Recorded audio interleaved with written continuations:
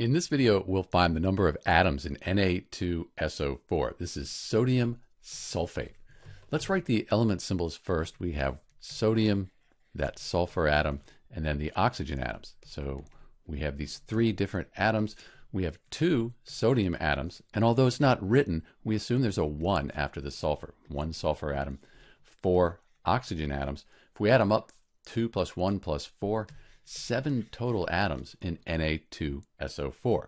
Sometimes you're asked to figure out how many atoms you have in 1 mole of this sodium sulfate here.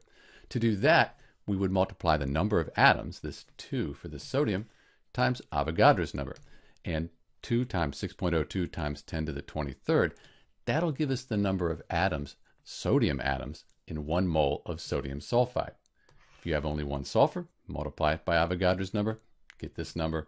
And then for oxygens, you could multiply that 4 by Avogadro's number to figure out the number of oxygen atoms in Na2SO4. Sometimes you're asked to figure out how many sulfate ions you have. So this is the sulfate ion. So we have 1 sulfate ion, which is SO4 2 minus. And if we had 1 mole of sodium sulfate, we'd have 1 mole of sodium ions as well.